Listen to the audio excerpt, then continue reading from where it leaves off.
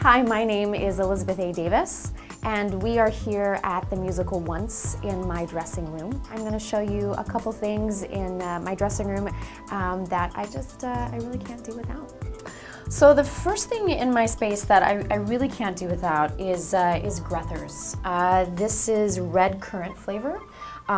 These are for throat and voice. They're so important to me that I'm out, I've run out. I use non-sulfate shampoo, and so sometimes I'll come to the theater and I'll discover, oops, I probably should have washed my hair, but never fear.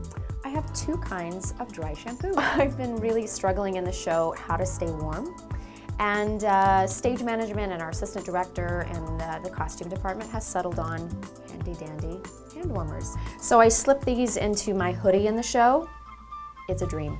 Hand warmers. So this is my brother and I when we were growing up, and I love it. This is my brother and I looking ridiculous in Channing, Texas. This is where I grew up.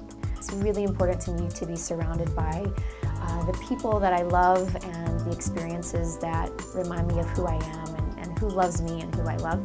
So this is kind of the wall that helps remind me of that.